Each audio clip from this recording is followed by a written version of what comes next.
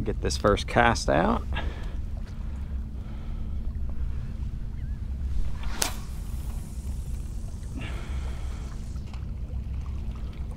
Here we are. First cast out there, ready to go. We're gonna start soaking that fella, and we've got one more setup that we're gonna get ready and get cast out there. Hello everyone, welcome back to the channel. If you're new, welcome to the Upper Texas Gulf Coast and to my channel, MDLR Fishing. It's been a crazy one this week. I've been all over the place. We went into the marsh and Mother Nature has dealt us another cold front. So when I went in there, it was empty. There was really nothing there, no bait, and also no game fish whatsoever. There were still some carcasses from the redfish kill on the previous cold front that blew through and emptied out the bay system. And yeah, just kind of sad to see. However, I did happen to notice some fish fry. So the hatch has taken place, and with the coming days and warm weather, I look for those guys to start fattening up and getting a little bit bigger, and then it won't be too long before the redfish start blowing up on those guys in the marsh. So it kind of makes it easy for you to go out there and start sight casting those fellas. Also, the Houston Fishing Show, I will be there today, Thursday, February the 15th, and look forward to meeting some of y'all that are going to be going there. I will be at the Bugs Fishing booth and then also Old 18 Outfitters. So I'll be hopping between both of those booths, and again, looking forward to meeting y'all, saying thank you for the support that y'all have shown me through the years. So it should be a good time. And then I will also be there again tomorrow, Friday the 16th, at both booths, and that's just in case you can't get there today. So hopefully I'll be able to see y'all. Welcome back to the channel. Let's see if we can catch some big black drum with some of these live blue crabs that are just freshly cut in half, and hopefully we'll have a good one in store for y'all. Had to play musical chairs really quick. Put the big setup over there since we cast it out to the right. This one's gonna go to the left.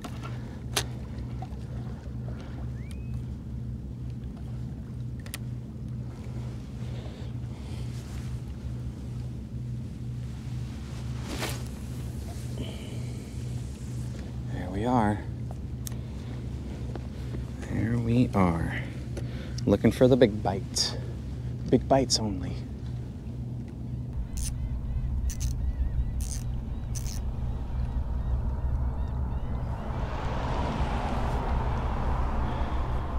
And now we truly wait.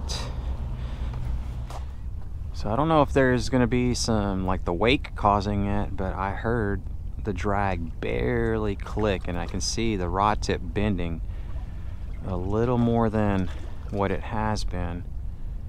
I'm just waiting for that drag to go off. I don't really see any big swells. All right, well, as much as I would love to feel a fish at the end of the line, but nothing there, so let's go ahead and put this fella right back up.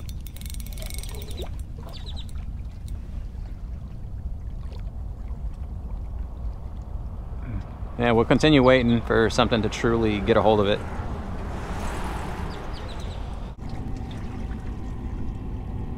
Okay, it's the second time that this rod has been like thumped, so to say. And it did not look like the current unseating my spider weight, which is what I believe happened the last time. Here, let's stand over here towards this side because I don't want to be staring into that sunlight. Oh man, I thought we were gonna get hit for sure, or I thought we were hit and we were gonna get hooked up.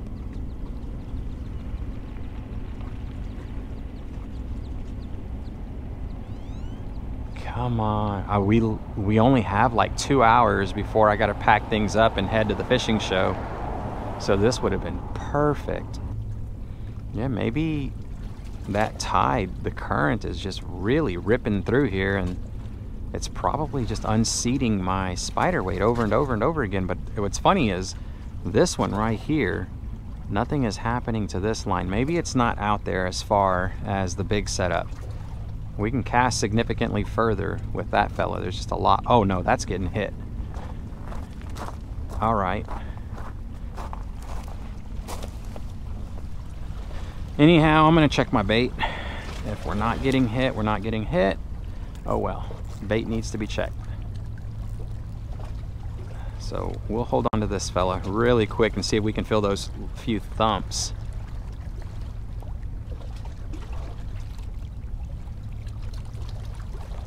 Usually when you hold on to the rod, you're able to feel what you're not able to see at the rod tip.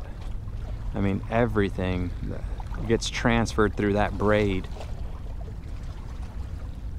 right into the rod, so I can feel something, but I mean, I definitely feel the current ripping. It's brushing against the line, and you can feel that in the rod. What I want to know is there a fish at the end of the line playing with my crab? Black drum will swim along and they'll pick up your crab without even swimming off with it. They'll just pick it up in their mouth, crush it in the back of their throat with their crushers, and then spit your crab back out, all without even letting you know that they are on your line. And the only way you're gonna feel that is by holding your rod tip. I mean, that's happened to us several times in the past, where we throw our line out, next thing you know, we get a crushed crab when we're checking our bait.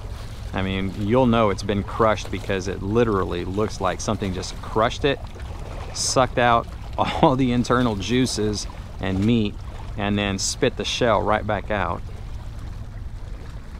Pretty cool to see, but not pretty cool to happen over and over again on you in the same day. Yeah, I'm not feeling anything. Holding the rod, I don't feel anything. That's got to be my weight constantly just getting shifted, and as it shifts, the rod tip just kind of bounces a little bit.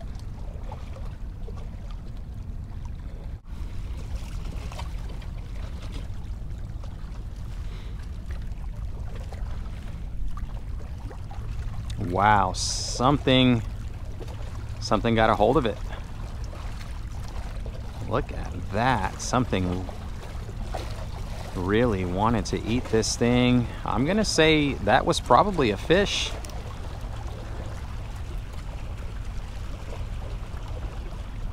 Huh. All right, we're gonna take this off and rebait, get another fresh crab on there before we gotta go, and I'm gonna go check the little setup as well and see if we get anything on that fella. What's up, Mark? How's it going? Shit, going? Man, Slow? trying to hang in there. Yeah, it's been super slow, brother. Then we'll give you some of these. Oh, okay. Check them out, man. See if you like them. Yeah, I'll try them. Catch anything yet?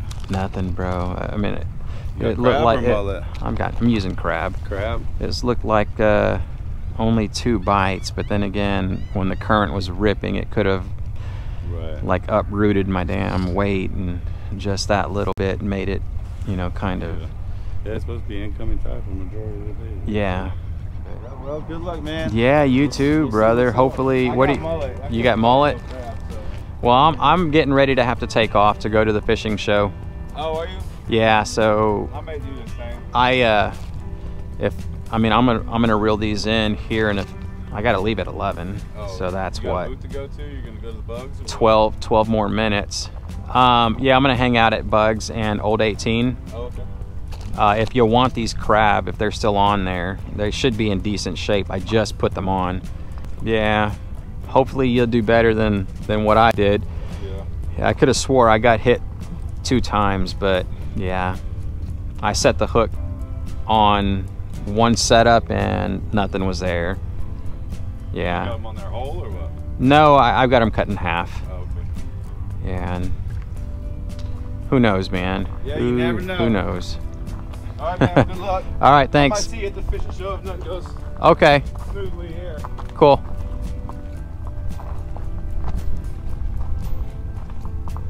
another resident YouTuber here in our area, Third Coast Fishing. For those of y'all that don't know, he builds his own leaders right here. Third Coast Fishing and Tackle leaders. That's a 16-aught circle hook and cable, 4 foot long. It's similar to what we're using, a 4-foot leader, 2 segments. It's got some heavy duty stuff. This is what I really need to get, the bigger barrel swivels. But yeah, it's very similar to what we're using, and we all pretty much use the same concept. If it ain't broke, don't fix it.